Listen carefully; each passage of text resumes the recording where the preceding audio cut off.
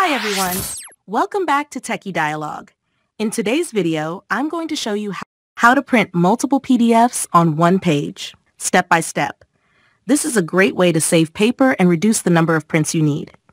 Before we get started, don't forget to subscribe to the channel for more helpful tech tutorials. Let's dive in.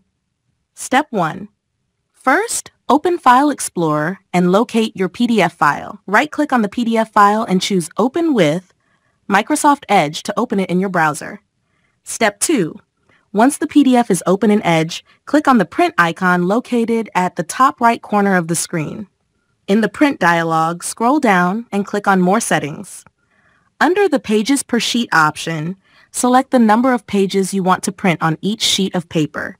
You can choose to print 2, 4, 6, or even more pages on a single sheet, depending on your preference. Step 3.